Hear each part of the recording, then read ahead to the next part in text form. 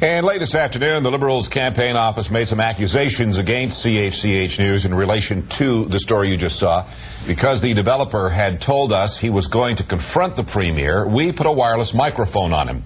The media advisor to the Liberal leader, Ben Chin, accused CHTV News of staging the event, an accusation that CHTV News vehemently denies.